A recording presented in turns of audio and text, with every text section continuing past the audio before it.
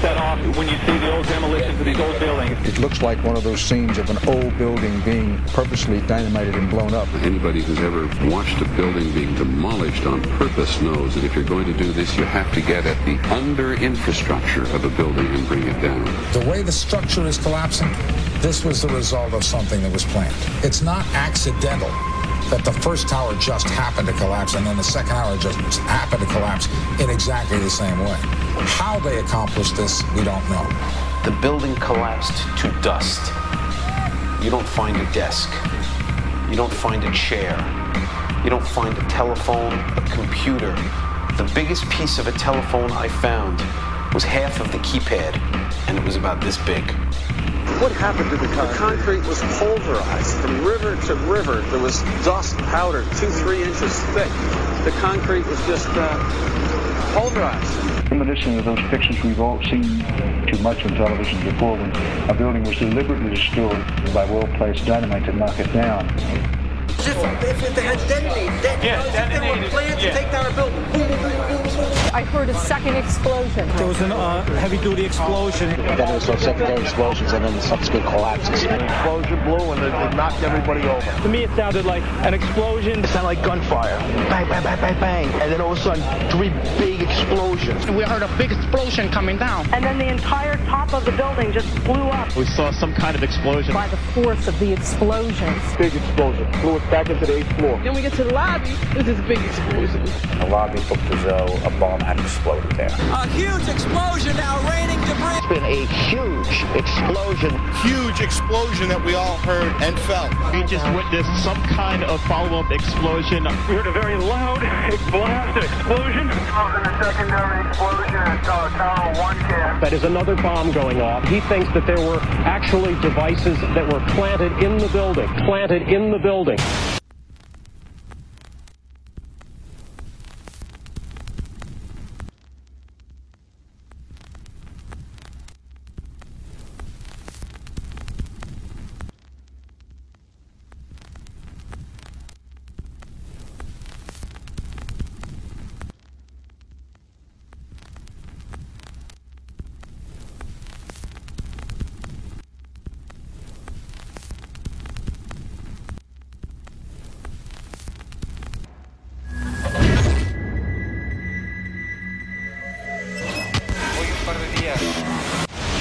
I don't think anybody could have predicted that they would try to use an airplane as a missile, a hijacked airplane as a missile. Nobody in our government, at least, and I don't think the prior government that could envision flying airplanes into buildings. No specific threat involving really a domestic operation or involving what happened, obviously, the city's airliner and so forth. There were no warning signs that I'm aware of. USA Today reports that in the 2 years before the attacks on September the 11th, NORAD conducted exercises using hijacked airliners as weapons. And one target was the World Trade Center.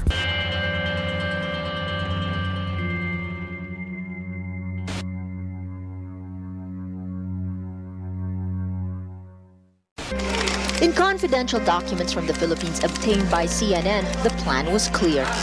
He will board any American commercial aircraft, control its cockpit, and dive it at the CIA headquarters. Other buildings targeted the Pentagon and the World Trade Center. Security and counterterrorism was blinking red, in the words of George Tenet, that the warnings of an imminent attack were so severe that something dramatic should have been done. It was unparalleled. Instead, our president went on a month-long vacation.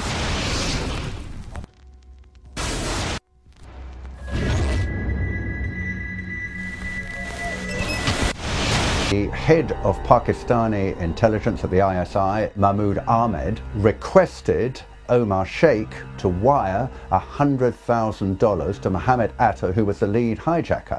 Hijacker Mohammed Atta received wire transfers via Pakistan. The man sending the money to Atta is believed to be Ahmed Umar Saeed Sheikh. Omar Sheikh admitted he was supported by the Pakistan government's intelligence service, the ISI.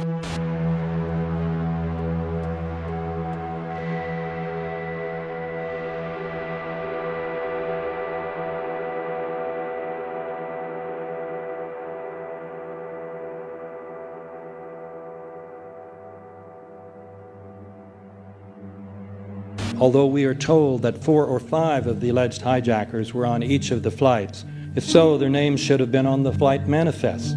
But the flight manifests that have been released contain neither the names of the alleged hijackers nor any Arab names whatsoever. We know that the men who were supposedly the hijackers had their houses, cars, credit cards paid for by the U.S. government. They were, in truth, agents. Evidence was also apparently planted. The passport of one of the hijackers on Flight 11 was allegedly found in the rubble. Goes through the fireball, through the side of the plane, and comes down to the ground unscathed. But something happened. For 6 months, they reported they had this passport. Boy, we've got it. We've got the proof. And then the guy stood up and was alive. Several of these 19 men are still alive.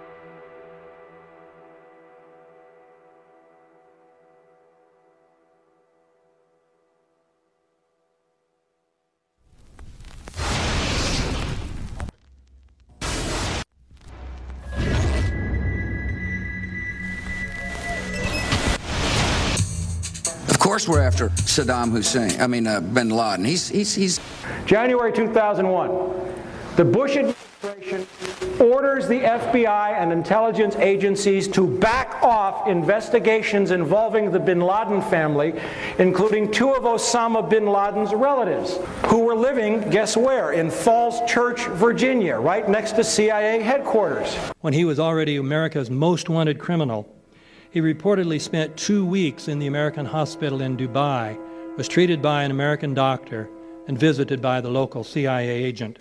We have not seen one piece of evidence that links Osama bin Laden directly to the planning stages of September 11th. This failure to provide proof was later said to be unnecessary because bin Laden, in a video allegedly found in Afghanistan, admitted responsibility for the attacks. This confession is now widely cited as proof. But the man in this video has darker skin, fuller cheeks, and a broader nose than the Osama bin Laden of all other videos. We again seem to have planted evidence. In 1976, Osama's older brother Salim bin Laden hired a man in Texas by the name of Jim Bath to handle all the investments in the United States for the bin Laden family. Jim Bath also happens to be a personal, almost lifelong friend and former Air National Guard pilot with George W. Bush.